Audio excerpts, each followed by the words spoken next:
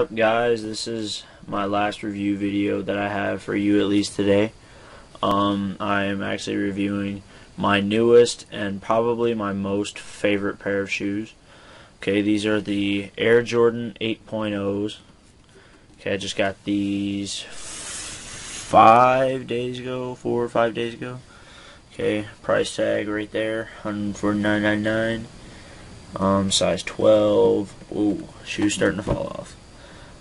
The color is black, varsity red, and flint gray. You guys probably can't see that little tiny writing. Need to get a new camera. But these are the 2011 retro release of the 8s.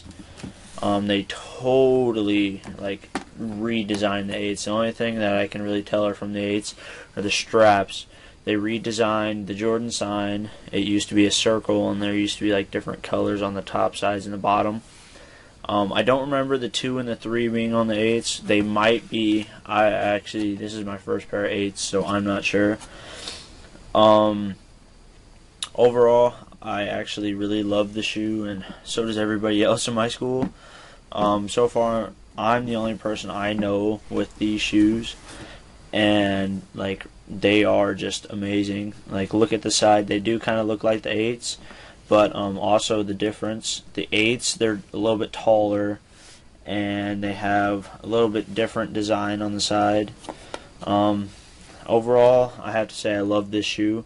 Just make sure if you guys are going to wear them to school or something, the night before or the day you get them, I would just put them on and then just kind of hang out in your house so you can kind of stretch them out and get rid of the new shoe feel, if you think there is one of those, because I do. Because when I first wear a new pair of shoes, especially for a long time, it just starts to squeeze on my feet and make them all numb and everything, and it's not enjoyable.